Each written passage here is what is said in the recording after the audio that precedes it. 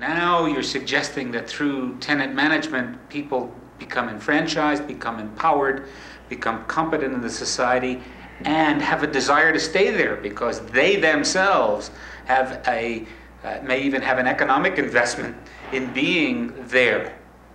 This is no longer temporary housing. And their income and their enfranchisement is such that they could live in another kind of housing. Should they deny that housing unit that they're living in to some disenfranchised family? The other reason to me that public housing has failed is because the housing authorities are paid for vacant units. I am absolutely positively against that. I think that there is no incentive from the housing authority if they're going to be paid for vacant units.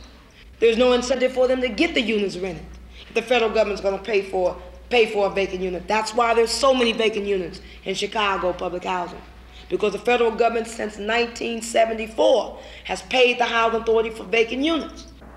One of the problems I've had ever since I've been on the board is how one can be just a policy-making body and yet be responsible for everything that goes on. And to me, the most important thing then is that you have a director that you really trust. That's the only way I can see that it can work. The one function that is ongoing at all times is the fact that it's a landlord. And there's two problems with that. Number one, there is no clear concept of management. If you look at the public housing budgets, they have deputy and deputy and deputy's deputy, an executive secretary and an executive assistant secretary, an assistant to the executive secretary. That's where the money goes. And then finally somebody says, oh, we got to do something for the tenants. Because after all, this money is for public housing. And then maybe 10% of the budget is used to buy some windows, some doors, some paint, no stoves, no refrigerators, very few maintenance workers, no security. You know what I'm saying? So there's nothing left to operate the development off of, because all the money is going towards the administration. And that is a fact. And I challenge any housing authority that's hearing me talking, I challenge them to say that I'm not telling the truth. Go through their budgets and let them explain their budgets to you, and you will find that 85 to 90% of their budgets is fact.